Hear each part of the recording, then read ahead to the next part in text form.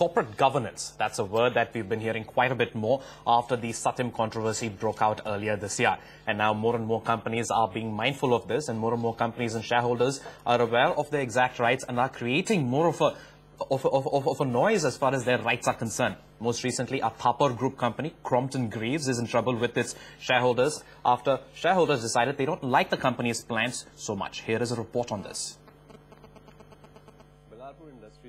Turnaround tycoon Gautam Thapar has fixed many of his companies, but Crompton's latest restructuring has turned controversial.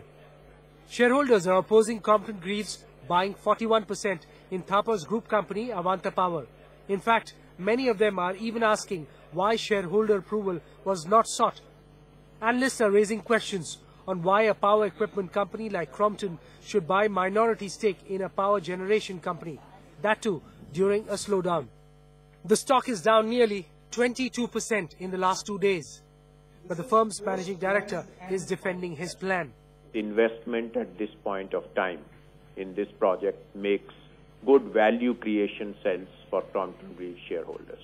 We don't want to take 51 because we want not to burden the Crompton balance sheet for taking debt into our books. We will be over 26%, and hence we have a right in running the company.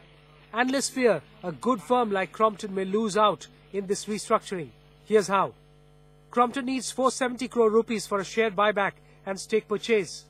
Some of this cash will pay a declared dividend. Its cash reserve was only 350 crore rupees as on 31st December last year. Clearly, the cash may not be enough.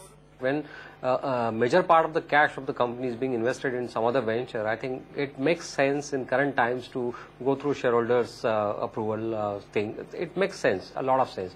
Thapar's group has been rated high on corporate governance, and the concerns voiced during an analyst meet on Wednesday morning could force the Crompton management to go back to the drawing board, especially if the stock continues its free fall. With Prashant Nair, Ashu Sinha, NDTV Profit.